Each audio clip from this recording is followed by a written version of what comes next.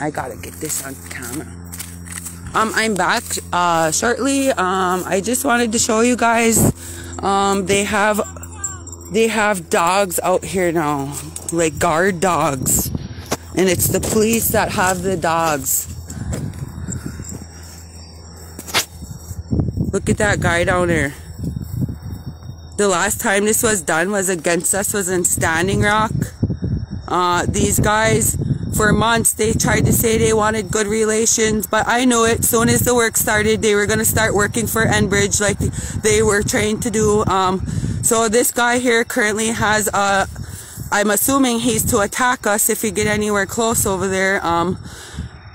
I didn't even know that it was legal to bring dogs onto protest sites anymore. I thought that was banned for what happened at Standing Rock. I don't know if that's true or not.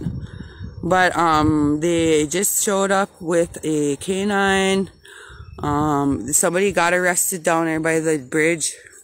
But like I said, that was his third citation. So I guess they're on a third strike gear out basis. But I wanted you guys all to see they brought dogs. I'm assuming if we cross that gate, they're going to do the same thing that they did to us at Standing Rock.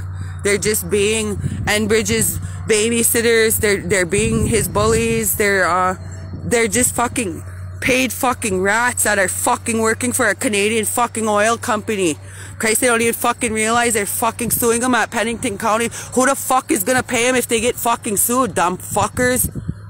Stupid ass motherfuckers. I just want you to see what they're doing to us out here. Look at that fucking dog.